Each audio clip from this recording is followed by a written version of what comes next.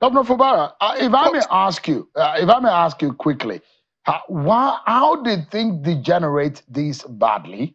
Because there are those who will say you and the former governor, you were one and the same because you worked together. I mean, what exactly is in the bottom of all of this? What exactly went wrong? Where did things go wrong?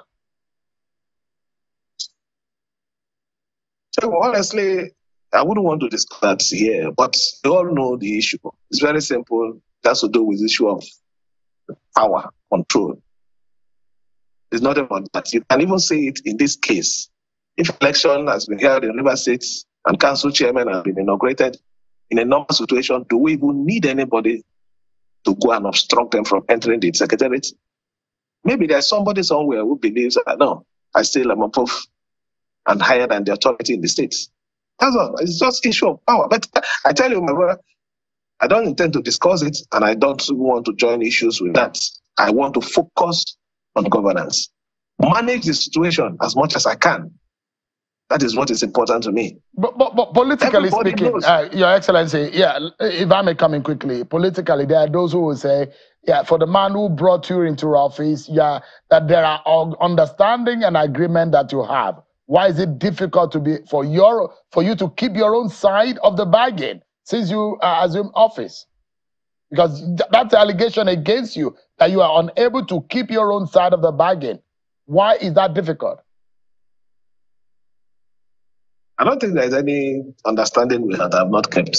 I can say it here. There is no understanding that we have that I've not kept. That is the truth. Like I said, I honestly will not want to discuss those issues. What I'm appealing is everyone should shield their sword.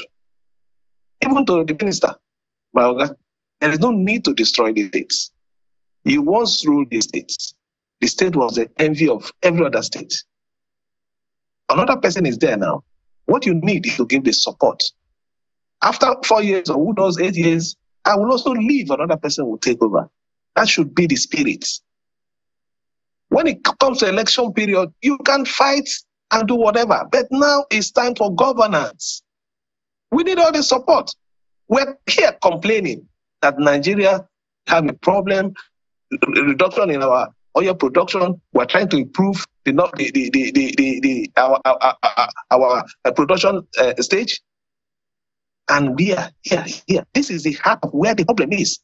We have the problem in Emowa. We have the problem in Degema. We're trying to manage it, and we're now adding in-house issues. These are in-house issues that ought not to be out.